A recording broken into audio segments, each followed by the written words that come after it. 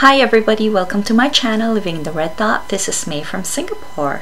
Today the perfumes I have for you are from the house of Repetto, and if this is something you're interested in, please stay tuned.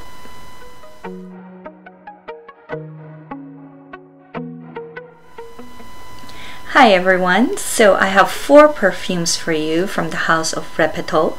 I have the Repetto EDT, Repetto EDP, Repetto Eau Florale, and Repetto Dance with Repetto. So yeah, now this is a bit of an understated line of perfumes. If you're not sure where you've heard it before, Repetto is actually known for making ballet shoes.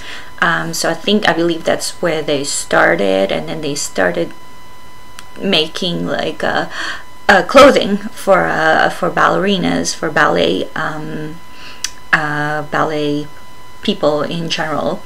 And I think it was only back in 2013 when they started to get into the perfumes. So perfumery isn't really their thing. Oh, one thing they're known for are the very, very expensive ballet flats. Very pricey, but very cute. I love those flats. They're really, really like classy and nice. So, okay, back to the perfume. So the first perfume they launched was back in 2013, and it is the Repetto EDT. So the bottle looks like this. Very pretty. Now, I don't know, is it meant to be like, do they think ballerinas smell like this? Probably. All the perfumes in the line are, you know, quite feminine, obviously. So this one, the nose behind this one is Olivier Polge, which is the son of Jacques Polge, who created Coco Mademoiselle. So if you smell this one, you'll be reminded a bit of Coco Mademoiselle, but not quite. It's a little bit more softer. It has a bit of a sour smell to it, and it not sour in a bad way, just this kind of soury undertone that gets in your nose, and it's floral and not sweet. I think maybe that's why I say sour. It's not a sweet perfume, at least not to me. So it smells nice, but it's just not my thing. I'm not sure whether it's kind of Olivier Polge intent is to kind of pull away from his father's name and kind of start his own thing, but still take some of the elements of what he's learned from his dad. It kind of feels like something like that, like, you know, he's got a bit of his dad's kind of like legacy in here, but he's giving it his own twist. So yeah, so one of the reasons I don't like this is because it is, to me, slightly sour, and it doesn't really last. It's about 2 hours and it's gone. Gone. I think even on clothes it's like fading already. So it's really a very light perfume. I guess it's very good for, you know, places like hospitals, schools, and stuff where they don't want an overpowering perfume, but it is quite elegant. So yeah, I suppose it's appropriate for like ballerinas. So that was 2013. 2014 they released the EDP, which I contemplated on getting a bigger bottle, but so far I haven't decided. I think I just put it aside. I haven't really been buying much perfumes lately. So I have a small one of the Eau de Parfum, and this one, I like it so much better than the EDP. And I think it's because it is much more similar to Coco Mademoiselle, except it has kind of like a juicy plum in it, and that plum makes it a bit sweeter to my nose. That's why I like it. It's really more of a fruity floral. Now we're going to the fruity floral. I find it quite, compared to Coco Mademoiselle, it's a little bit more youthful and a little bit more kind of innocent. So again, like, I'm thinking ballerinas are the inspiration for this perfume. So if you're looking at it from that point of view, I think it fits quite well. It's nice. I'm still not quite decided whether I should get the bigger bottle or not, but yeah, this one I would recommend much more than the EDT based on my personal preferences. 2015, so they're really going at it, like every year they have a new release. So 2013 they've got the Repetto Eau Florale Eau de Toilette. So this is an Eau de Toilette, and the bottle is similar, very similar.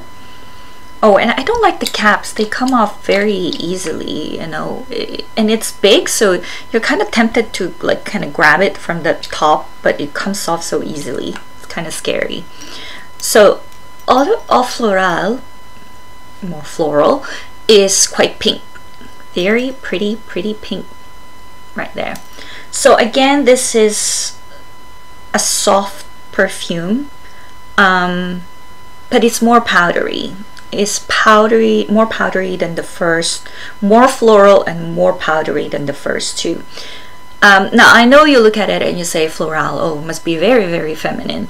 No, not really. It's actually, it lean a bit unisex to me. Yeah, for sure unisex. And I thought that I smelled this before, but I couldn't figure out where. So I was researching in Fragrantica and somebody suggested it.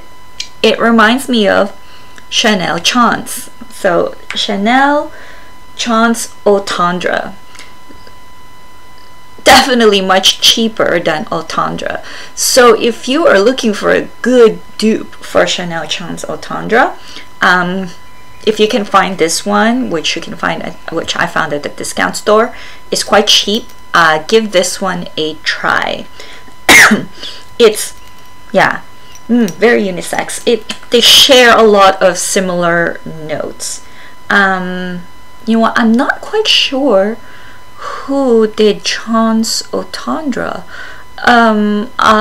It might, I wonder if it is Olivier Poche again, and that won't be a big surprise because they share the same notes. It's got grapefruit, cedar, and amber. I think those are the notes that this one shares with Eau Tendre.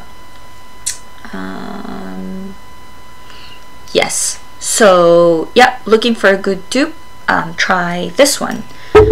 Lastly, in 2018 we have Repetto Dance with Repetto Eau de Parfum. I think this is the last perfume from the house of Repetto. I don't know if they have released anything new after that. So this bottle looks very different. The smell is also very different. So the bottle is quite simple. I mean, it's elegant, but it's, you know, not eye-catching to me. Many bottles kind of look like this. So this perfume I actually like because it's, to me, it's quite gourmand.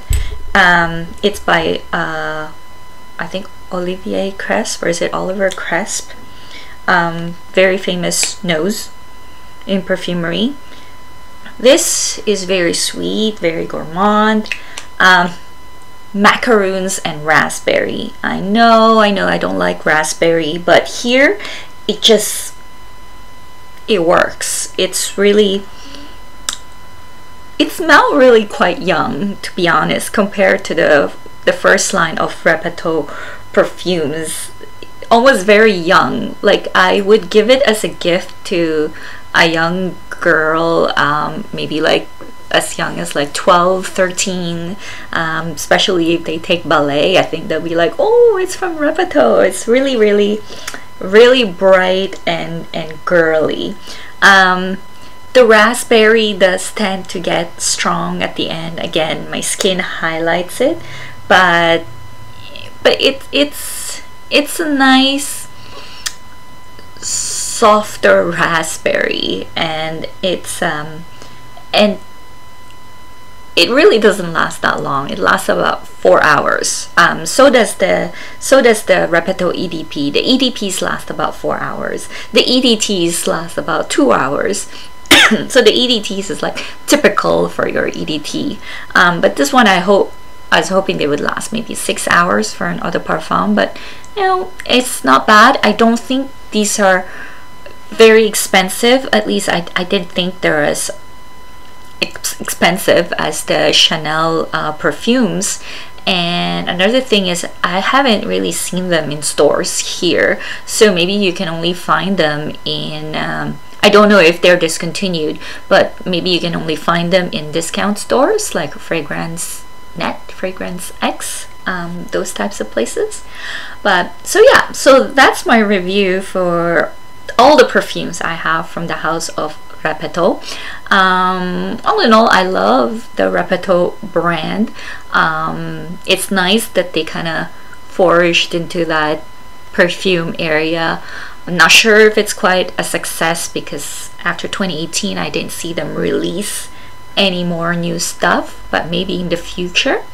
So if this is something you enjoyed, please press like, share, and subscribe. Thank you.